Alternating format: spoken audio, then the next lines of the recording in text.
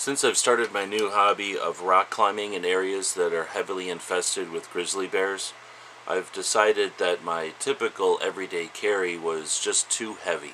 So I came up with a couple of new options, and in the process I've discovered that your EDC is too heavy. So let's take a look. This is a candy tin, and you can buy these in the store. They come with candy in them.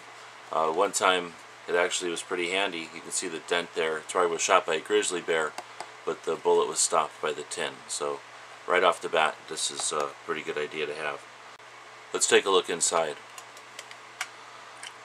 First off, we've got a small little tool. It's always good to have.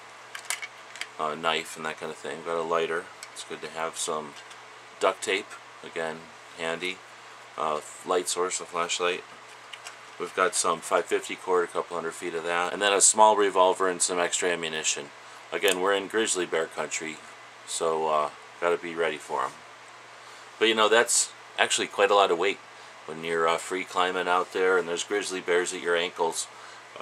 Every little ounce helps. So I came up with another kit that's actually a little bit smaller, just as practical. Let's take a look at this one. So inside of here, everything's all packaged up. We've also got a flashlight.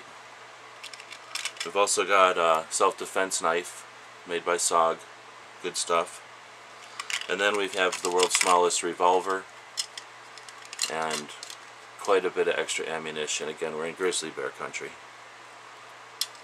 And I felt that was a pretty decent EDC because it really got small compared to that first one. Then I lost an ankle to a grizzly bear, and again I discovered that really I was wasting a lot of weight here. So came up with this EDC, which is the world's smallest EDC. Let's take a look at this one. Again, we've got world's smallest Derringer of 4mm pinfire. Got a bunch of extra ammunition for it. And then jammed in there is a little Spyderco bug for defense. So we've come up with some pretty lightweight options there. So hopefully doing educational videos like this will let people realize how much extra weight they're carrying around and will improve other people's EDC. Thanks for watching. The guys and gals of GunWebsites.com encourage you to take a CCW class every year, practice at least once a month, and carry every day. Thanks for watching GunWebsites.com.